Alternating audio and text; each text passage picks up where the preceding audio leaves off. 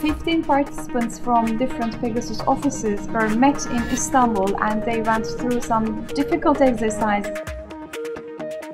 One of my expectations from the training is to lead a part of the global project team.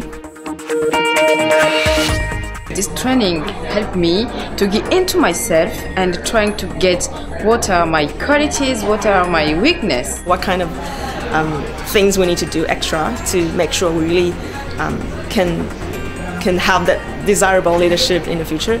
Sometimes we are so attached to our own choices and that it's difficult to open our mind, but it's really important to go in that direction. The program is designed that everyone will come out of this with a different leadership challenge and a different path for development. So I think it'll really be tailored to each individual for how they're going to develop as a leader in this organization. The feedback I got from this training starts to speak to some of my other experiences. This is really been very challenging. I learned lots of new things like data management that I never did before. The Greenpeace Future Leadership Program is more than just a training program. It's an integrated learning journey. Usually you do not have unbiased feedback from people who have a lot of experience.